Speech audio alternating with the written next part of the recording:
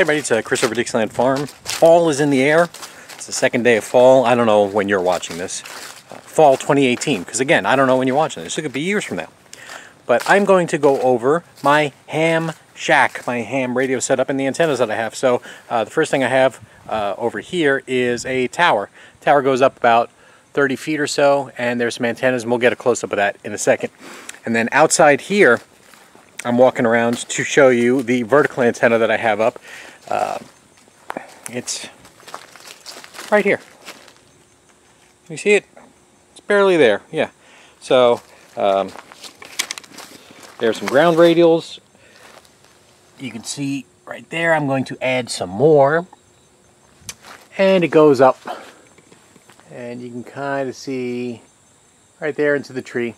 So that is my 40-meter vertical antenna. That is for 40 meters, and I also tune it for 30 because I should also say this window right here is where my ham shack is. So it's right on the other side.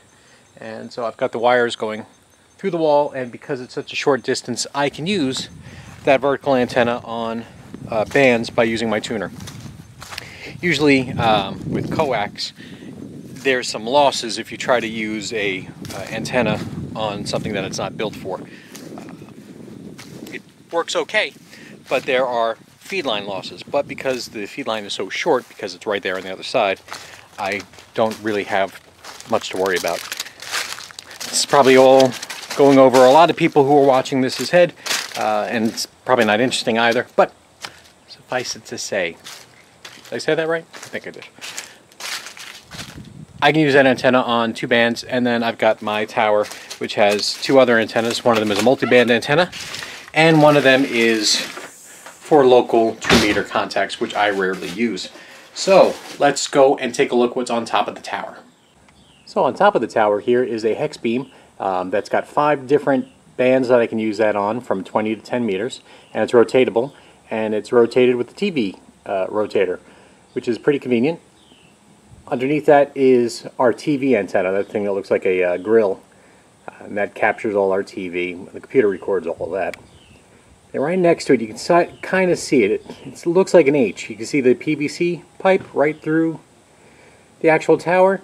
That is my 2-meter antenna. So that is a 2-meter vertical 2-element beam that I built out of ground wire and PVC pipe.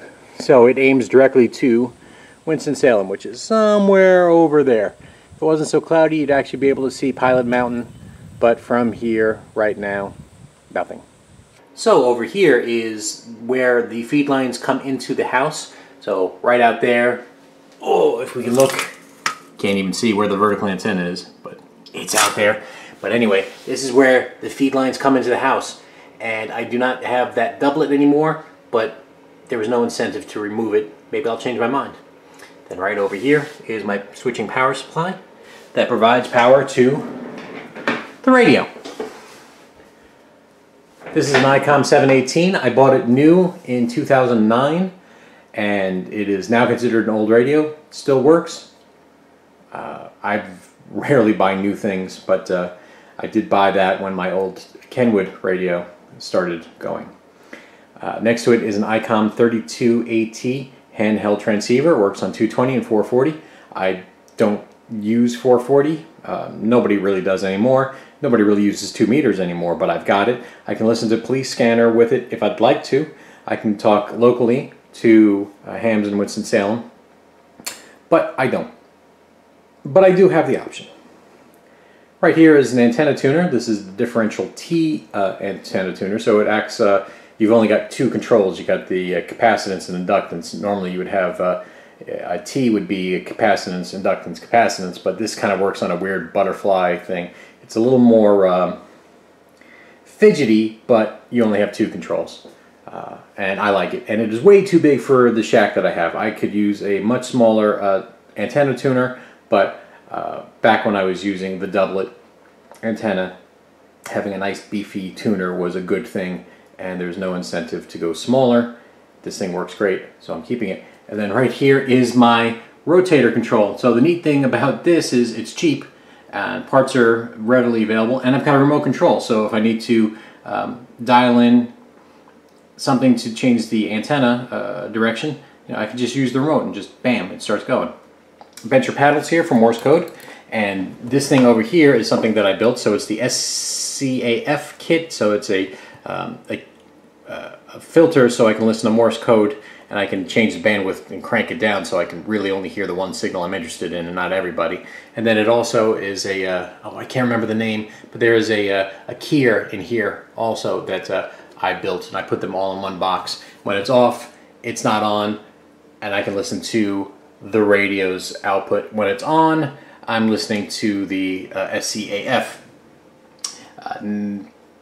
Let's take a look what's on the computer programs.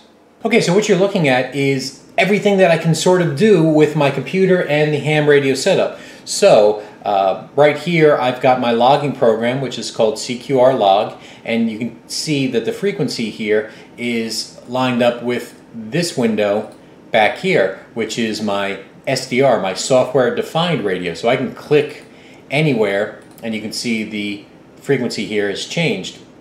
So one controls the other.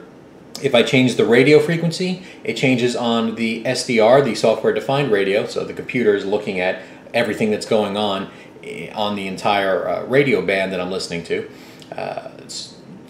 So I can use the computer to control the radio or the radio to control the computer. Either way. And if we listen in, you know, we don't hear much. Storms are what they just threats for you. Here's my backup. Down there. Got a good little shot. Better, much more clear for these old ears. So that gives me the ability to see all the different things that are going on right here. So I can see there's a conversation there, and something's going on over here, something's going on over here. I can see that there are FT8 digital transmissions going on right now. We can listen to that.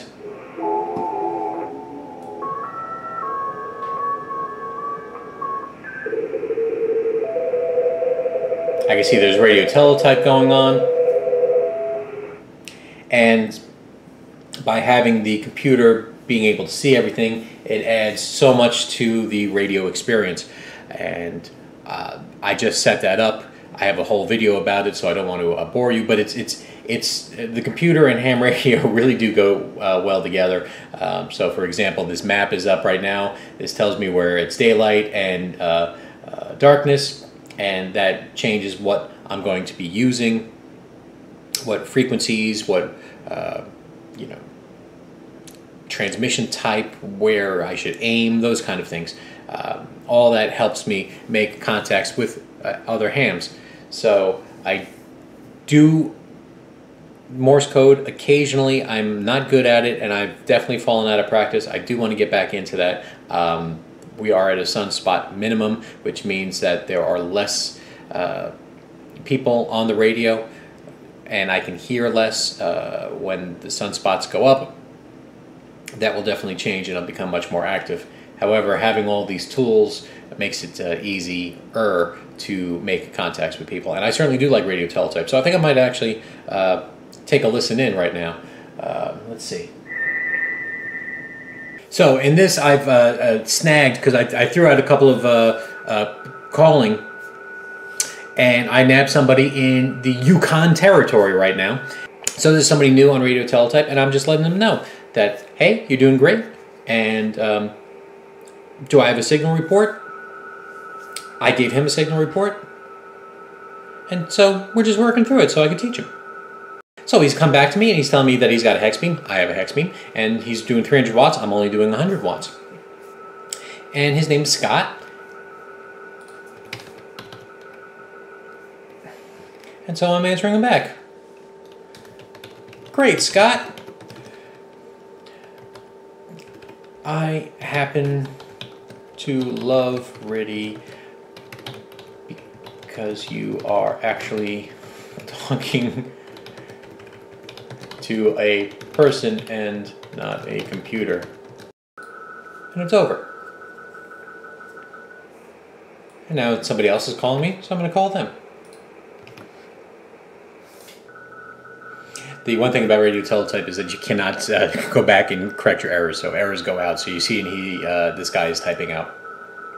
So I'm going to go ahead and talk to this guy a little bit longer, and I'm going to say goodbye to you right now. But thank you so much for watching. Actually get to seeing me do a digital radio teletype mode demonstration here. And one of the reasons, and one of the things I do with my ham radio setup. So I do talk to people with voice. I've talked all around the world. I've talked to 100+ countries on different modes, including radio teletype like this, but also voice and Morse code, and it's a lot of fun. It is an old man's kind of hobby. You know, before the internet, it was a big, you know, neat thing, and now it's not particularly impressive, except for that I'm using the power of a light bulb and some wire in the air, and I'm talking all around the world, so that's kind of neat. But anyway, from Dixieland Farm, take care, everybody.